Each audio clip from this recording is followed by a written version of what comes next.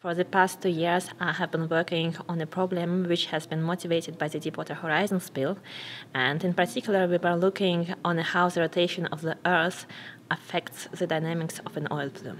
My experimental setup consists of a very large tank, which contains about 1 ton of water, and it is placed on a rotating turntable.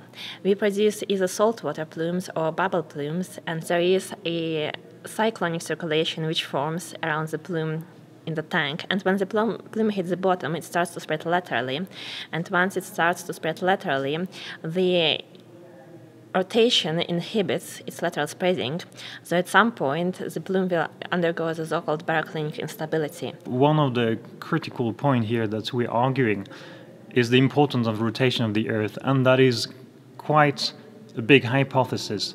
This is effectively a very small plume. It's like it starts with maybe a 50 centimeter source.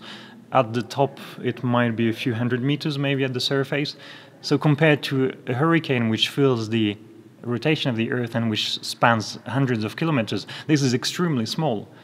So the main point that we realized in the experiments and in the numerical simulation is that because the fluid is drawn from further and further away, conservation of angular momentum forces then the rotation of the Earth to start playing a role. But this happens only after one rotation period. We try also in the consortium, we have a representative from BP, we have people who are in the remediation, so those who are like the first people to respond when there is a crisis, when there's an emergency, and they want to really use this knowledge, all the information that we start understanding better, so that then they can act appropriately and as effectively and as fast as possible.